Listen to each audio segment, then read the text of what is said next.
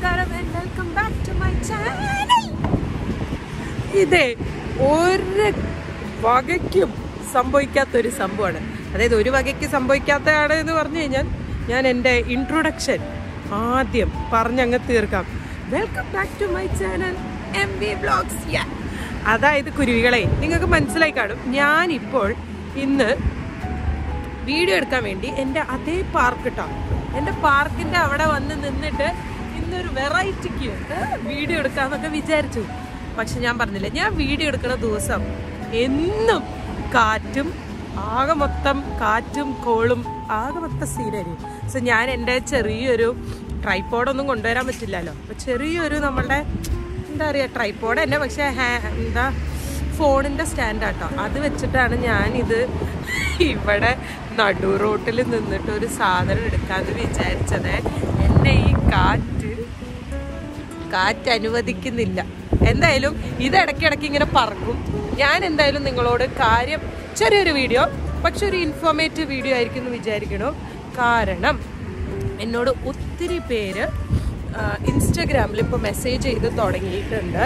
ചേച്ചി എങ്ങനെയാണ് UK വരേണ്ടത്, എന്തൊക്കെയാണ് അതിൻ്റെ പ്രൊസീജിയേഴ്സ്, എനിക്ക് വരണമെന്ന് പ്ലാൻ ചെയ്യുന്നുണ്ട്, പക്ഷേ എങ്ങനെയാണ് അത് ആ പ്രോസസ്സ് സ്റ്റാർട്ട് ചെയ്യണ്ടേ എന്നൊക്കെ ചോദിച്ചിട്ട് കുറേ ആൾക്കാർ എനിക്ക് ഇൻസ്റ്റഗ്രാമിൽ മെസ്സേജ് ചെയ്ത് തുടങ്ങിയിട്ടുണ്ട്. So I thought why not ഞാൻ വന്ന ഒരു പ്രോസസ്സ് പറഞ്ഞുതരാം എന്ന് ഞാൻ വിചാരിച്ചു. അതിനാണ് ഞാൻ ഇത്രയും മനോഹരമായ ഗ്രൗണ്ടിലൊക്കെ വന്ന് നിന്നിട്ട് പറയാന്ന് വിചാരിച്ചു. പക്ഷേ എനിക്ക് തോന്നുന്നു ഞാൻ നടന്ന് നിങ്ങളോട് സംസാരിക്കാം. കാരണം ഞാൻ ഇവിടെ ഈ കാറ്റ് കാരണം എൻ്റെ ഫോൺ നിൽക്കുന്നില്ല. So let's try. പറ്റുന്ന പോലെ ഞാൻ ഷൂട്ട് ചെയ്യാം ഇവിടെ തന്നെ നിന്നിട്ട്. അല്ലെങ്കിൽ ഞാൻ ഇപ്പോൾ എനിക്ക് ഗ്രോസറി ഷോപ്പിംഗ് ഉണ്ട് ഇന്ന്. സോ ഞാൻ അതിന് വേണ്ടി ഇറങ്ങിയപ്പോൾ തോന്നിയ ഒരു ഐഡിയ ആണ്. അപ്പോൾ ഞാൻ ഇവിടെ നിന്ന് സംസാരിക്കണേ. സോ നമുക്ക് ആ ഗ്രോസറിക്ക് പോകുന്ന വഴി ഞാൻ നിങ്ങളോട് സംസാരിക്കാം, ഇത് നിന്നിട്ടില്ലെങ്കിൽ. ഓക്കെ. സോ എല്ലാവരുടെയും ഒരു ചോദ്യമാണ്, അല്ലെങ്കിൽ എങ്ങനെയാണ് ഇതിൻ്റെ പ്രോസസ്സ് സ്റ്റാർട്ട് ചെയ്യേണ്ടത്, എങ്ങനെയാണ് UK അല്ലെങ്കിൽ എബ്രോഡിലേക്ക് പോകാൻ നമുക്ക് പറ്റുക, എന്തൊക്കെയാണ് അതിനാവശ്യമുള്ള കാര്യങ്ങൾ. ബെറ്റർ ഞാൻ വാക്ക് ചെയ്യാം. സോ ബെറ്റർ ഞാൻ നിങ്ങളോട് നടന്ന് സംസാരിക്കാം. കാരണം എൻ്റെ ഫോൺ എവിടെയും വെക്കാൻ പറ്റുന്നില്ല. താഴെ വെക്കാൻ പറ്റും, പക്ഷെ ഞാൻ പറഞ്ഞില്ല ഇപ്പോൾ ഭയങ്കര സ്നോ അല്ല, ഫോഗിയാണ്. രാവിലെയൊക്കെ മഴയുണ്ടായിരുന്നു, അങ്ങനെ മൊത്തം നനഞ്ഞു കിടക്കും. അപ്പോൾ എനിക്ക് ഇരിക്കാനൊന്നും പറ്റില്ല. അപ്പോൾ on the way to grocery ആണ്. അപ്പോൾ ഞാൻ നിങ്ങളോട് കാര്യങ്ങൾ പറയാം. So coming to the point, എങ്ങനെയാണ് നമ്മൾ ഞാനിപ്പോൾ UK സ്പെസിഫിക് ആയിട്ട് പറയുന്നത് എന്തുകൊണ്ടാണെന്ന് വെച്ച് കഴിഞ്ഞാൽ ഞാൻ UK-ലായതുകൊണ്ട് തന്നെയാണ്. സോ ഞാൻ വന്ന വഴി മാത്രമേ നിങ്ങൾക്ക് പറഞ്ഞുതരാൻ പറ്റുള്ളൂ. ബാക്കി ആരൊക്കെ എങ്ങനെയൊക്കെ വന്നു എന്ന് എനിക്ക് അറിയത്തില്ല. പക്ഷെ എൻ്റെ ഒരു എക്സ്പീരിയൻസും ഞാൻ ചെയ്ത കാര്യങ്ങളും ഞാൻ ഫോളോ ചെയ്ത കുറച്ച് പ്രോസസ്സൊക്കെ ഉണ്ടായിരുന്നല്ലോ, അത് ഞാൻ നിങ്ങളോട് ഷെയർ ചെയ്യാം.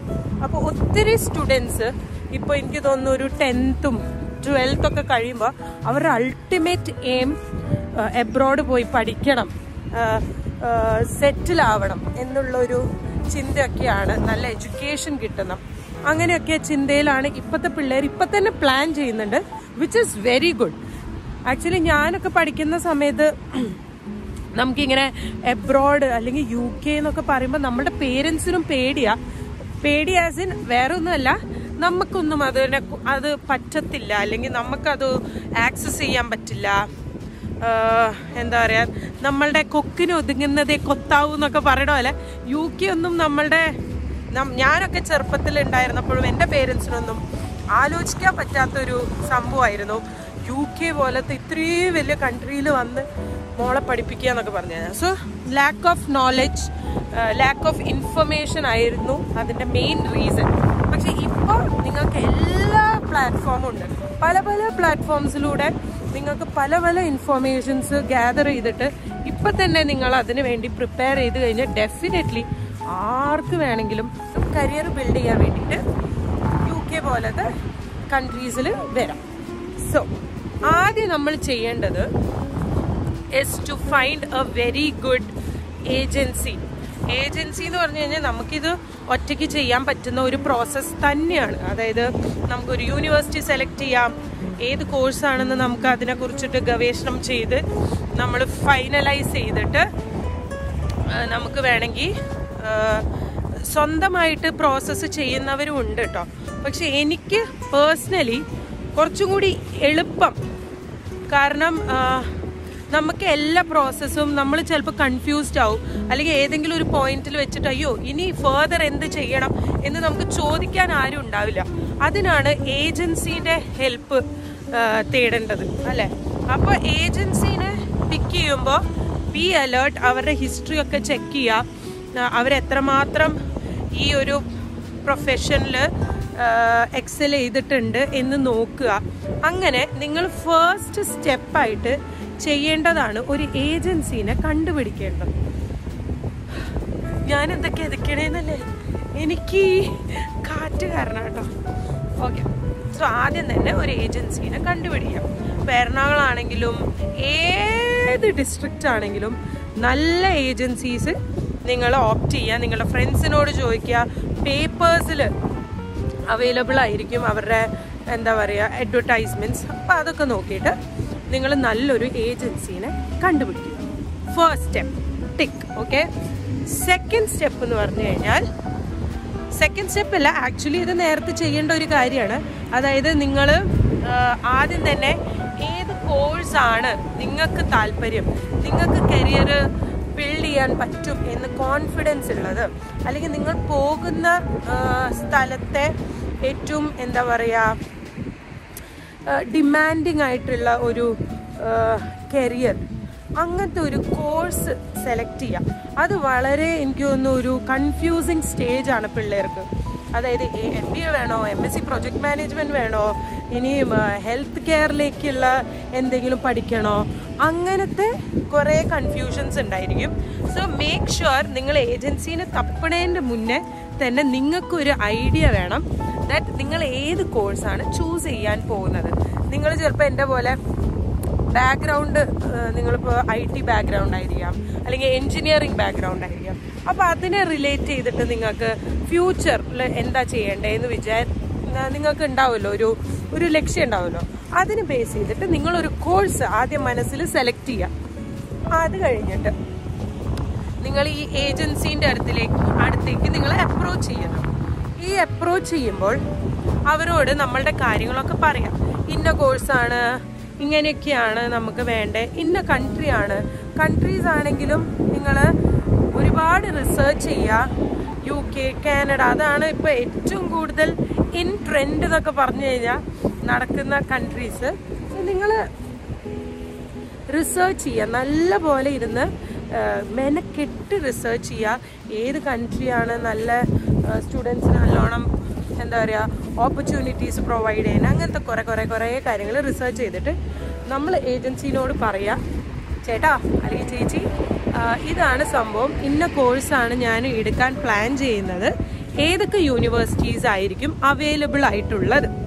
ഓക്കെ, സോ ഈ ഏജൻസിക്കാരപ്പം എന്ത് ചെയ്യും, നമ്മുടെ ഡീറ്റെയിൽസ്, നമ്മുടെ 10th, +1, +2, നമ്മളുടെ സർട്ടിഫിക്കറ്റ്സ് എല്ലാം നമ്മളോട് സെൻഡ് ചെയ്യാൻ പറഞ്ഞിട്ട് അവരിനി നമ്മൾ പറഞ്ഞ ആ കോഴ്സിനെ പറ്റിയിട്ട് അവരൊന്ന് മൊത്തത്തിൽ എന്താ പറയുക റിസർച്ച് ചെയ്തിട്ട് ഏത് കൺട്രിയാണ് നിങ്ങൾ പറഞ്ഞേക്കുന്നത് ആ കൺട്രിയിലെ നല്ല നല്ല യൂണിവേഴ്സിറ്റീസ്, അല്ല നിങ്ങൾക്ക് ഏതെങ്കിലും എന്താ പറയുക യൂണിവേഴ്സിറ്റി അങ്ങോട്ടേക്ക് എന്താ പറയുക പറഞ്ഞ് കൊടുക്കണമെന്നുണ്ടെങ്കിൽ അതും ചെയ്യാം കേട്ടോ. ആ യൂണിവേഴ്സിറ്റിയിൽ ഇന്ന കോഴ്സ്, ഇപ്പോൾ ഓക്സ്ഫോർഡ് യൂണിവേഴ്സിറ്റിയിൽ ഇന്ന കോഴ്സാണ് എനിക്ക് പ്ലാൻ ചെയ്യുന്നത്, ഒന്ന് നോക്കാമോ എന്നുള്ള രീതിയിൽ.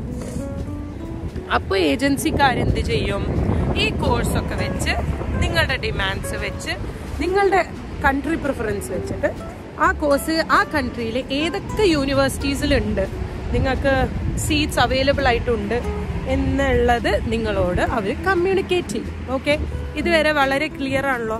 കോഴ്സ് സെലക്ട് ചെയ്യുക, ഏജൻസി സെലക്ട് ചെയ്യുക, റിക്വയർമെൻറ്റ്സ് പറയുക, ആൻഡ് നിങ്ങൾക്ക് യൂണിവേഴ്സിറ്റീസിൻ്റെ ഒരു ലിസ്റ്റ് തന്നെ കിട്ടും നിങ്ങൾ ഓപ്റ്റ് ചെയ്യുന്ന കോഴ്സസിന് അനുസരിച്ചിട്ട്. ഓക്കെ, നൗ നെക്സ്റ്റ് എന്താന്ന് വെച്ച് കഴിഞ്ഞാൽ നമുക്ക് ഈ യൂണിവേഴ്സിറ്റീസിന് ഇനി നമ്മൾ ഷോർട്ട് ലിസ്റ്റ് ചെയ്യണം. നമുക്കൊരു 5-6 യൂണിവേഴ്സിറ്റി, ഒരു 10 യൂണിവേഴ്സിറ്റീസിന് നമ്മൾ ഷോർട്ട് ലിസ്റ്റ് ചെയ്ത് നമുക്ക് പ്രിഫേർഡ് ആയിട്ടുള്ള അല്ലെങ്കിൽ നമുക്ക് ഇഷ്ടമുള്ള യൂണിവേഴ്സിറ്റി സെലക്ട് ചെയ്യണം. അതെങ്ങനെ സെലക്ട് ചെയ്യും? വീണ്ടും റിസർച്ച് ചെയ്യുക, വെബ്സൈറ്റ്സിൽ പോവുക, എല്ലാ യൂണിവേഴ്സിറ്റീൻ്റെ വെബ്സൈറ്റ്സിൽ പോവുക. അവരുടെ സെയിം കോഴ്സാണല്ലോ. സോ ഇപ്പോൾ സപ്പോസ് ഇപ്പം ഞാൻ MBA എടുത്തേക്കുന്നത്, അപ്പോൾ MBAയിൽ വന്ന ലിസ്റ്റ് ഓഫ് യൂണിവേഴ്സിറ്റീസിൻ്റെ വെബ്സൈറ്റ് പോവുക. ഈ MBAയിൽ വരുന്ന മൊഡ്യൂൾസ് കമ്പയർ ചെയ്ത് നോക്കുക. അതായത് ഏത് മൊഡ്യൂൾ, ഇപ്പോൾ കുറച്ച് മൊഡ്യൂൾസൊക്കെ അങ്ങോട്ടും ഇങ്ങോട്ടും വേറെ വേറെ യൂണിവേഴ്സിറ്റി അനുസരിച്ച് മാറിക്കൊണ്ടിരിക്കും. സോ ഏതൊക്കെ യൂണിവേഴ്സിറ്റിയിൽ എന്തൊക്കെ മൊഡ്യൂൾസാണ് ഉള്ളത്, നമുക്ക് പേഴ്സണലി ഏത് മൊഡ്യൂൾസാണ് കുറച്ചും കൂടി ഇൻ ഫ്യൂച്ചർ ഡെവലപ്പ് ആവാൻ വേണ്ടിയിട്ട് നല്ലത് എന്ന് നോക്കുക. യൂണിവേഴ്സിറ്റീൻ്റെ റാങ്കിങ് നോക്കുക, അല്ലെങ്കിൽ യൂണിവേഴ്സിറ്റീസിൻ്റെ വെബ്സൈറ്റ്, ഞാൻ പറഞ്ഞില്ല, വെബ്സൈറ്റ് പോയിട്ട് മൊത്തത്തിൽ ഒന്ന് നിങ്ങൾ ഇരുന്ന് ഗവേഷണം ചെയ്യാം. അതായത് ഈ 10 യൂണിവേഴ്സിറ്റിയിൽ നിന്ന് നിങ്ങൾ ഷോർട്ട് ലിസ്റ്റ് ചെയ്ത് ഒരു 5 യൂണിവേഴ്സിറ്റി എങ്കിലും ആക്കുക. ആൻഡ് ദെൻ നിങ്ങൾ ഏജൻസിനോട് പറയാം, ഇന്ന 5 യൂണിവേഴ്സിറ്റീസ് അല്ലെങ്കിൽ ഇന്ന 2 യൂണിവേഴ്സിറ്റിയിൽ സീറ്റ്സ് അവൈലബിൾ ആണോ എന്ന് നോക്കാമോ.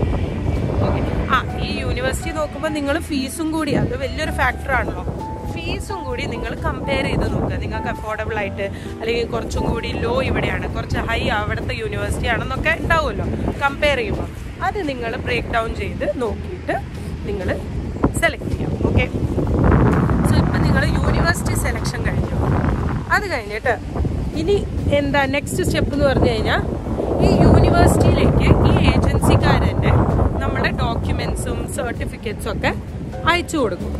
ഓക്കെ, സോ അയച്ചു കൊടുത്തതിൻ്റെ ശേഷം നമുക്കൊന്ന് വെയിറ്റ് ചെയ്യേണ്ടി വരും. അതായത് ശരിക്കും പറഞ്ഞു കഴിഞ്ഞാൽ ജാൻ ഇൻടേക്ക് UK-ത്തെ കാര്യം കേട്ടോ. ജാനുവരി ഇൻടേക്ക് ഉണ്ട്, സെപ്റ്റംബർ ഇൻടേക്ക് ഉണ്ട്, പിന്നെ ഒരു ഇൻടേക്കും കൂടി ഉണ്ടല്ലോ, മെയിൻ ഇൻടേക്ക് ഏപ്രിലോ ജൂണോ, അങ്ങനെ 3 ഇൻടേക്സ് ആണ് ഉള്ളത്. പക്ഷെ ഇപ്പോൾ കുറേ ഇൻടേക്കുകളുണ്ട്. ഇപ്പം എനിക്കൊന്ന് ഇടയ്ക്കിടയ്ക്ക് ഇൻടേക്കുകൾ ഉണ്ടായതുകൊണ്ട് എനിക്കറിയില്ല. എന്തായാലും ജാനുവരിയും സെപ്റ്റംബർ ഇൻടേക്കൊക്കെയാണ് ഭയങ്കര എല്ലാ യൂണിവേഴ്സിറ്റീസും അഡ്മിഷൻസ് ഓപ്പൺ ആക്കുന്ന സമയം.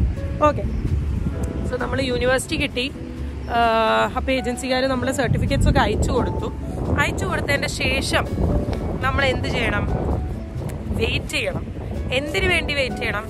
ഓഫർ ലെറ്ററിന് വേണ്ടി വെയിറ്റ് ചെയ്യണം. സോ നമ്മൾ അതിൻ്റെ കാര്യങ്ങൾ ആ പ്രോസസ്സിൻ്റെ സമയത്ത് ആ പ്രോസസ്സിന് കുറച്ച് സമയം എടുക്കുമല്ലോ. അപ്പോൾ നമ്മളുടെ സർട്ടിഫിക്കറ്റ്സ് ഒക്കെ റിവ്യൂ ചെയ്ത് നമ്മളുടെ യൂണിവേഴ്സിറ്റിക്കാർ നമുക്ക് ഒരു ഓഫർ ലെറ്റർ തരും. അതാണ് നമ്മളുടെ ഒരു ആദ്യത്തെ ഒരു ഒരു ബെഞ്ച് മാർക്ക് എന്നൊക്കെ പറയില്ലേ, ആദ്യത്തെ ഒരു കടമ്പ അങ്ങ് തീരും. ഓക്കെ, ആദ്യത്തെ ഒരു കടമ്പ തീരും. സോ നമുക്ക് ഓഫർ ലെറ്റർ കിട്ടി. അപ്പോൾ ഓഫർ ലെറ്റർ കിട്ടിയതിൻ്റെ ശേഷമാണ് അടുത്ത ഘട്ടം. ഈ ഓഫർ ലെറ്റർ മാത്രം കിട്ടിയിട്ട് കാര്യമുണ്ടോ? ഇല്ല. അപ്പോൾ ഓഫർ ലെറ്റർ കിട്ടിയതിൻ്റെ ശേഷം നമുക്ക് ചെയ്യാൻ പറ്റുന്നത് എന്താണെന്ന് വെച്ച് കഴിഞ്ഞാൽ, ഏജൻസിക്കാർ നമ്മളോട് പറയും, അതായത് ഇനി ഉള്ളത് നിങ്ങളുടെ ഫീ പേയ്മെൻ്റ് ആണ്. അതായത് ഫീസ് ഇപ്പം ഇത്ര എമൗണ്ട് ആയിരിക്കുമല്ലോ നിങ്ങളുടെ ഫീസ് വരുന്നത്. അത് നിങ്ങൾക്ക് എന്താ പറയുക, ഒരു ഇനീഷ്യൽ എമൗണ്ട് എന്തായാലും പേ ചെയ്യേണ്ടി വരും. ഇനീഷ്യൽ ഇത്ര എമൗണ്ട് എന്ന് പറയുന്ന സംഭവം നിങ്ങൾ പേ ചെയ്തിട്ട് ബാക്കി വേണമെങ്കിൽ നിങ്ങൾക്ക് ഇൻസ്റ്റാൾമെൻ്റ് ആയിട്ട് ഇവിടെ വന്നിട്ട് പേ ചെയ്യാം. അല്ലെങ്കിൽ ഫുൾ ഫീസ് നിങ്ങൾക്ക് പേ ചെയ്തിട്ട് ആ സ്ലോട്ട് നമുക്ക് ബുക്ക് ചെയ്തിടാം. മീൻസ് നമുക്ക് അഡ്മിഷൻ ആ കോഴ്സിലേക്ക് ആ യൂണിവേഴ്സിറ്റിയിൽ നമുക്ക് ഉറപ്പിക്കാം. അങ്ങനെയാണ് ഉറപ്പിക്കുന്നത്. ഓക്കെ, സോ ഓഫർ ലെറ്റർ കിട്ടിയതിൻ്റെ ശേഷം നെക്സ്റ്റ് സ്റ്റെപ്പ് എന്ന് വെച്ച് കഴിഞ്ഞാൽ നമ്മൾ ഫീസ് അടയ്ക്കണം. ഫീ പേയ്മെൻറ്റ് ചെയ്ത് കഴിഞ്ഞാലാണ് നമുക്ക് CAS എന്ന് പറയുന്നൊരു ലെറ്റർ, അതായത് ഇതാണ് confirmation of acceptance for your studies. അതായത് ആ ലെറ്റർ കിട്ടിയാലാണ് ശരിക്കും നമ്മൾ കൺഫേം ആയിട്ട് ആ യൂണിവേഴ്സിറ്റിയിൽ പഠിക്കാൻ പോകുകയാണ്, നമ്മുടെ അഡ്മിഷൻ ഡൺ ആണ് എന്നുള്ളൊരു സംഭവമാണ് ഈ CAS ലെറ്റർ. അങ്ങനെ നമുക്ക് CAS ലെറ്റർ വന്നു. CAS ലെറ്റർ വന്നതിൻ്റെ ശേഷമാണ് ബാക്കിയുള്ള കാര്യങ്ങൾ, അതായത് ബാക്കിയുള്ള നമ്മളുടെ വിസ പ്രോസസ്സും അതിൻ്റെ പേയ്മെൻറ്റും, പിന്നെ നമ്മൾ UK വരുമ്പോൾ ആസ് എ സ്റ്റുഡൻറ്റ് വരുമ്പോൾ ഇന്നർ ലണ്ടൻ ആണെങ്കിലും ഔട്ടർ ലണ്ടൻ ആണെങ്കിലും നമുക്കൊരു ഫിക്സ്ഡ് എമൗണ്ട് നമ്മളുടെ അക്കൗണ്ടിൽ നമ്മൾ കാണിക്കണം. സോ ദാറ്റ് നമ്മൾ ഇവിടെ വന്നു കഴിഞ്ഞാൽ കഷ്ടപ്പെടാൻ പാടില്ലല്ലോ. സോ നമ്മളുടെ അക്കൗണ്ടിൽ നമ്മൾ ഇത്ര എമൗണ്ട്, ഞാൻ എമൗണ്ടും കാര്യങ്ങളൊന്നും ഇപ്പോൾ പറയാത്ത എന്തുകൊണ്ടാണെന്ന് വെച്ച് കഴിഞ്ഞാൽ അത് പ്രിസൈസായിട്ട് കറക്റ്റായിട്ട് പറഞ്ഞില്ലെങ്കിൽ നിങ്ങൾ തന്നെ എന്നെ ചീത്ത വിളിക്കും. എനിക്കാണെങ്കിൽ ഇങ്ങനത്തെ എമൗണ്ടും നമ്പേഴ്സ് ഒന്നും എനിക്ക് ക്ലിയർ ആയിട്ട് തലയിൽ ഓർത്ത് നിൽക്കുന്ന ആളേ അല്ല. സോ അതുകൊണ്ടാണ് ഞാൻ പറയാത്തത്. സോ നമുക്ക് ക്യാഷ് കിട്ടിയതിൻ്റെ ശേഷമാണ് ബാക്കി പ്രോസസ്സ്, നമുക്ക് വിസ പ്രോസസ്സും കാര്യങ്ങളൊക്കെ നമുക്ക് ചെയ്യാൻ പറ്റുന്നത്. അതിന് വേണ്ട എമൗണ്ടും വിസ എമൗണ്ടും പിന്നെ ഞാൻ പറഞ്ഞില്ലേ നേരത്തെ നമ്മൾ ആസ് എ സ്റ്റുഡൻ്റ് ആയിട്ട് വരുമ്പോൾ നമ്മുടെ അക്കൗണ്ടിൽ നമ്മൾ ഇത്ര എമൗണ്ട് കാണിച്ചിരിക്കണം എന്നുള്ളൊരു സംഭവമുണ്ട്. സോ അതൊക്കെ കഴിഞ്ഞ് അങ്ങനത്തെ പ്രോസസ്സൊക്കെ കഴിഞ്ഞ് വിസയ്ക്ക് വേണ്ടിയിട്ട് നമ്മൾ വിസ ഓഫീസിൽ നാട്ടിൽ തന്നെ പോവും. നമ്മുടെ പാസ്പോർട്ട് നമ്മൾ സബ്മിറ്റ് ചെയ്യും. ആൻഡ് നമുക്ക് രണ്ട് വേസ് ഉണ്ട്. വിസ നോർമലി വിസ എടുക്കുന്നത് എനിക്ക് തോന്നുന്നു 28 വർക്കിംഗ് ഡേയ്സ് എന്നാണ് പറയുന്നത്. അത് ഡിപ്പെൻസ് ആട്ടോ, ചിലപ്പോൾ ലേറ്റ് ആവാം, അല്ലെങ്കിൽ ചിലപ്പോൾ 28 ഡേയ്സിൻ്റെ ഉള്ളിൽ തന്നെ കിട്ടുമായിരിക്കും. എനിക്ക് കറക്റ്റ് 28 ഡേയ്സിൻ്റെ ഉള്ളിൽ എനിക്ക് വിസ വന്നു. അപ്പോൾ ഡിപ്പെൻസ് ആട്ടോ, ആ സമയത്ത് നല്ല തിരക്കുള്ള സമയമൊക്കെ ആണെങ്കിൽ ചിലപ്പോൾ കുറച്ച് ഡിലേസ് ഒക്കെ വന്നേക്കാം. അപ്പോൾ നിങ്ങൾ മേക്ക് ഷുവർ ദാറ്റ് നിങ്ങൾ വിസ കാര്യങ്ങളൊക്കെ വരാൻ ഉദ്ദേശിക്കുന്നുണ്ടെങ്കിൽ എല്ലാം നേരത്തെ ചെയ്ത് വെക്കുക. ലാസ്റ്റ് മിനിറ്റിലുള്ള ഓട്ടം നമുക്ക് ഒഴിവാക്കാം. നെക്സ്റ്റ് ഞാൻ പറഞ്ഞല്ലോ, വിസ അപ്ലൈ ചെയ്യുമ്പോൾ നമുക്ക് 2 ഓപ്ഷൻ ഉണ്ട്. ഒന്ന് 28 ഡേയ്സിൻ്റെ ഓപ്ഷൻ ഉണ്ട്, ഒന്ന് പ്രയോറിറ്റി വിസ ഉണ്ട്. അതായത് നമ്മളിപ്പോൾ എൻ്റെ ക്യാഷ് ലെറ്റർ അല്ലെങ്കിൽ ഓഫർ ലെറ്റർ ഒക്കെ വരാൻ വഴുകി, ലേറ്റായി യൂണിവേഴ്സിറ്റിയിൽ നിന്ന് വരാൻ, അപ്പോൾ നമുക്ക് നമ്മുടെ കോഴ്സ് തുടങ്ങുന്ന ഡേറ്റ് ഒക്കെ അടുത്തു എന്ന് തോന്നുകയാണെങ്കിൽ മേക്ക് ഷുവർ നിങ്ങൾ പ്രയോറിറ്റി വിസ എടുക്കുന്നത് നല്ലതായിരിക്കും. അതായത് 7 വർക്കിംഗ് ഡേയ്സിൻ്റെ ഉള്ളിൽ നമുക്ക് വിസ കയ്യിൽ കിട്ടും. ഓക്കെ, അതാണ് ഈ പ്രയോറിറ്റി വിസ. പക്ഷെ പ്രയോറിറ്റി വിസയ്ക്ക് ഒരു കാര്യം മാത്രമേ എനിക്ക് ഓർമ്മയുണ്ട്, നമ്മൾ എക്സ്ട്രാ പേ ചെയ്യണം 25,000. അതെനിക്ക് ഓർമ്മയുണ്ട്, കാരണം അതുകൊണ്ട് ഞാൻ പ്രയോറിറ്റി വിസ എടുത്തിട്ടുണ്ടായിരുന്നില്ല. ഓക്കെ, സോ 25,000 ആണ് എക്സ്ട്രാ നമ്മൾ ഈ വിസ പേയ്മെൻറ്റിൻ്റെ അല്ലാതെ നമ്മൾ പേ ചെയ്യേണ്ട സംഭവം. അങ്ങനെ നമുക്ക് വിസ കിട്ടിയതിൻ്റെ ശേഷം പിന്നെ അറിയാലോ, പിന്നെ ഞാൻ പറഞ്ഞു തരേണ്ട ആവശ്യമില്ല. ടിക്കറ്റ് ബുക്ക് ചെയ്യുക. ടിക്കറ്റ്സ് ബുക്ക് ചെയ്യുമ്പോഴും മേക്ക് ഷുവർ ദാറ്റ് നിങ്ങൾ നല്ല ഏജൻസി അല്ലെങ്കിൽ നല്ല ട്രാവൽ ഏജൻസി ഒക്കെ നോക്കിയിട്ട് ബുക്ക് ചെയ്യുക. അല്ലെങ്കിൽ നിങ്ങൾക്ക് തന്നെ ബുക്ക് ചെയ്യാവുന്നതാണ്, വലിയ സീനൊന്നുമില്ല. അങ്ങനെ ഇങ്ങനെ ഒക്കെയുള്ള പ്രോസസ്സൊക്കെ കഴിഞ്ഞാൽ നിങ്ങൾക്ക് UK വരാം. അല്ലെങ്കിൽ നിങ്ങൾ പ്ലാൻ ചെയ്ത നിങ്ങളുടെ ഡ്രീം കൺട്രിയിലേക്ക് പോയിട്ട് നിങ്ങൾക്ക് പഠിക്കാം. സോ ഇതൊക്കെയാണ് നമ്മൾ ഇനീഷ്യലി ചെയ്യേണ്ട പ്രോസസ്സ്. ഇപ്പം നിങ്ങൾക്ക് ഏകദേശം ഒരു ഐഡിയ കിട്ടിയിട്ടുണ്ടാവും എന്ന് ഞാൻ വിചാരിക്കുന്നു. ഞാൻ ഇങ്ങനെയാട്ടോ വന്നത്. ഞാനൊരു ഏജൻസി ചൂസ് ചെയ്യാനുള്ള കാരണം ഇതൊക്കെയായിരുന്നു. കാരണം ഭയങ്കര ഈസി ആയിരുന്നു കാര്യങ്ങൾ. നമുക്ക് എന്തെങ്കിലും പ്രശ്നങ്ങളോ അല്ലെങ്കിൽ എന്തെങ്കിലും മനസ്സിലാവാത്ത കാര്യങ്ങളുണ്ടെങ്കിൽ നമ്മൾ ഒറ്റയ്ക്ക് ചെയ്യുമ്പോൾ നമുക്ക് ഹെൽപ്പ് ചെയ്യാൻ ആരും ഉണ്ടാവില്ല. നമ്മൾ തന്നെ ഇരുന്ന് ചിലപ്പോൾ തെറ്റായ വഴിയിലൂടെ ചിലപ്പോൾ നമ്മൾ സഞ്ചരിച്ചേക്കാം. അത് ഒഴിവാക്കാൻ വേണ്ടിയിട്ട് ഒരു ഏജൻസീനെ അപ്രോച്ച് ചെയ്യുന്നത് നല്ലതായിരിക്കും. ആൻഡ് ആരെങ്കിലും ഇപ്പോൾ സ്റ്റുഡൻസ് ആരെങ്കിലും വരാൻ ഇനി പ്ലാൻ ചെയ്യുന്നുണ്ട്, ഏതെങ്കിലും ഏജൻസി ഏത് ഏജൻസി വേണം, അയ്യോ എനിക്ക് അറിയത്തില്ല ചേച്ചി ഹെൽപ്പ് ചെയ്യൂ എന്ന് ചോദിച്ചു കഴിഞ്ഞാൽ ഹെൽപ്പ് ചെയ്യാം. നിങ്ങൾക്ക് ഏജൻസീസ്, ഇത് പെയ്ഡ് പ്രൊമോഷൻ ഒന്നും അല്ല കേട്ടോ. നിങ്ങൾ വിചാരിക്കും ഓ ചേച്ചി ഇത്രയും കഥ പറഞ്ഞത് ഏതെങ്കിലും ഏജൻസിക്ക് പെയ്ഡ് പ്രൊമോഷനാണോ എന്ന്. അല്ല, വീണ്ടും ഞാൻ പറയുന്നു, എൻ്റെ വ്ളോഗ്സിൽ ഞാൻ നിങ്ങളോട് സംസാരിക്കുന്നത് ഓഫ്കോഴ്സ് എൻ്റെ എക്സ്പീരിയൻസസും കാര്യങ്ങളൊക്കെ ആയിരിക്കും. ഞാൻ എങ്ങനെയാണോ ഇവിടെ വന്നത് അങ്ങനത്തെ അൺഫിൽറ്റേർഡ് കാര്യങ്ങളായിരിക്കും പറയുന്നത്. ഓക്കെ, സോ നിങ്ങൾക്ക് ഏജൻസിയിൽ എന്തെങ്കിലും ഒരു എന്താ പറയുക സെലക്ഷനിൽ, അതായത് ഏജൻസി സെലക്ട് ചെയ്യാൻ നിങ്ങൾക്ക് എന്തെങ്കിലും ബുദ്ധിമുട്ട് അല്ലെങ്കിൽ നിങ്ങൾക്ക് നല്ലൊരു ഏജൻസി വേണം എന്നുണ്ടെങ്കിൽ ഞാൻ വന്ന ഏജൻസി എനിക്കറിയാം. ഞാൻ 2 പ്രാവശ്യം ആണ് ഇങ്ങോട്ടേക്ക് വന്നത്. അതും രണ്ടാമത്തെ പ്രാവശ്യം വന്നത് കുറേ കാര്യങ്ങളൊക്കെ കഴിഞ്ഞിട്ടാണ്. അതിൻ്റെ വീഡിയോ ഞാൻ വരുന്നതായിരിക്കും കേട്ടോ. സോ അതിനുള്ള ഹെൽപ്പ് ഞാൻ ചെയ്തു തരാം. നിങ്ങൾക്ക് എൻ്റെ Instagram profile oceanic myth OCEANIC ANICMITH എന്ന് പറഞ്ഞു കഴിഞ്ഞാൽ ഓഷ്യാനിക് മിത്ത്. ആ ഇൻസ്റ്റാഗ്രാം പ്രൊഫൈലിൽ നിങ്ങൾ മെസ്സേജ് ചെയ്ത് കഴിഞ്ഞാൽ ഞാൻ നിങ്ങൾക്ക് ഏജൻസിയോ അങ്ങനത്തെ ഹെൽപ്സ് വേണമെങ്കിൽ, കുട്ടി ഹെൽപ്പ് വേണമെങ്കിൽ ഞാൻ പ്രൊവൈഡ് ചെയ്യാം. ഓക്കെ, സോ ഇതായിരുന്നു മൊത്തത്തിൽ. ഞാൻ ഇങ്ങനെയൊക്കെയാണ് കുട്ടികളെ UK-ലേക്ക് 2ാമത്തെ പ്രാവശ്യം വന്നത്. പക്ഷെ ഇതിൻ്റെ ഇടയ്ക്ക് കുറച്ച് കാര്യങ്ങൾ അധികം ഉണ്ടായിരുന്നു, അത് വേറെ വിഷയം. അത് ഞാൻ ഇനി വരുന്ന വ്ളോഗ്സിൽ ഞാൻ പറയുന്നതായിരിക്കും. പിന്നെ ഒരു ചോദ്യമാണ് എല്ലാവരും ചോദിക്കുന്നത്, IELTS വേണോ, IELTS വേണ്ടേ, എന്താ സംഭവം? ഒറ്റ വാക്കിൽ പറയുകയാണെങ്കിൽ ഡിപ്പെൻസ് ഓൺ ദ യൂണിവേഴ്സിറ്റി. നിങ്ങളുടെ യൂണിവേഴ്സിറ്റി പറയുകയാണ് IELTS വേണം, അപ്പം ചെയ്തേ പറ്റൂ. ഇപ്പം ചില യൂണിവേഴ്സിറ്റി പറയും IELTS വേണ്ട, അപ്പം നിങ്ങൾക്ക് IELTS വേണ്ട, നിങ്ങളുടെ ഫാസ്റ്റ് ഇംഗ്ലീഷ് കോഴ്സ് വെച്ചിട്ട് അവർ കാൽക്കുലേറ്റ് ചെയ്യും. അത്രയേ ഉള്ളൂ. അല്ലാതെ ബാക്കി കാര്യങ്ങൾ എനിക്ക് IELTSനെ കുറിച്ച് വലിയ ഐഡിയ ഇല്ല.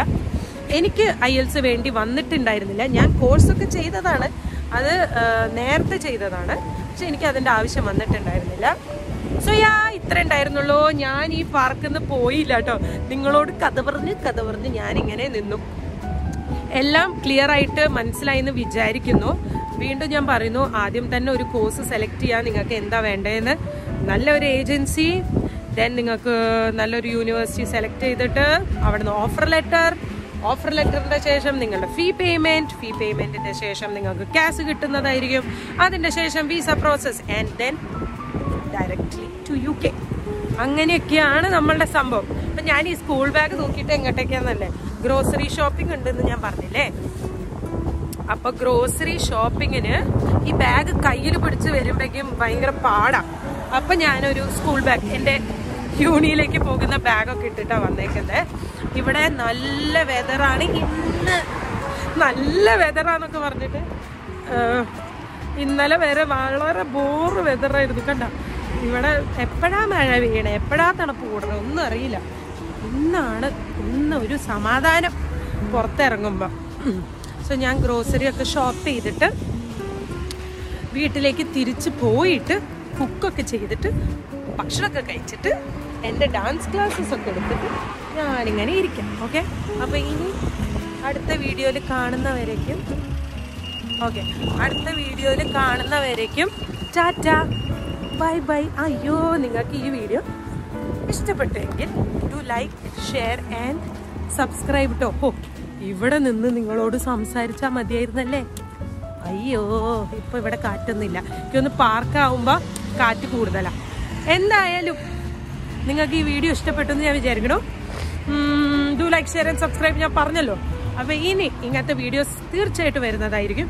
ഇനി ഉടനെ അടുത്ത വീഡിയോ വരുന്നത് എന്തായിരിക്കും എന്ന് വെച്ച് കഴിഞ്ഞാൽ, എന്തുകൊണ്ട് ചേച്ചി പോയി, എന്തുകൊണ്ട് ചേച്ചി തിരിച്ചു വന്നു, എന്തൊക്കെയായിരുന്നു പ്രോസസ്സ്, ചേച്ചി എന്ത് മണ്ടത്തര കാണിച്ച് അന്ന് പോയപ്പോൾ എന്നൊക്കെ പറഞ്ഞിട്ട്.